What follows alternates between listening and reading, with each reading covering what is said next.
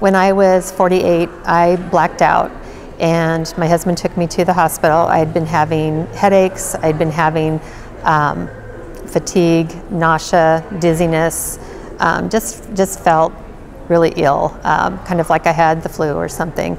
We went to the hospital, and the doctors did a CT scan and thought they saw something, so I had an MRI. And because of the white matter lesions that I had on my brain, I had so many of them, and it looked like some of them could have formed perpendicular lines, which is indicative of MS. They told me that I had MS. And when I first went to see a neurologist after that, he looked at my MRI and watched how I walked so easily into his office and could do quite a bit physically, and questioned the MS, and he really felt that there was something else, because with the amount of lesions in my brain, I should not have been walking.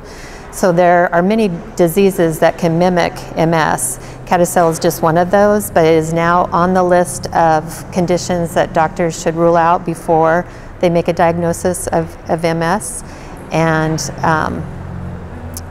CADASIL patients and CADASIL organizations are really dedicated to getting physicians that information, to look a little further, and to do spinal taps to look for lesions in other places. And if they really aren't sure that MS is a diagnosis, to order a genetic blood test, because it could be something like CADASIL.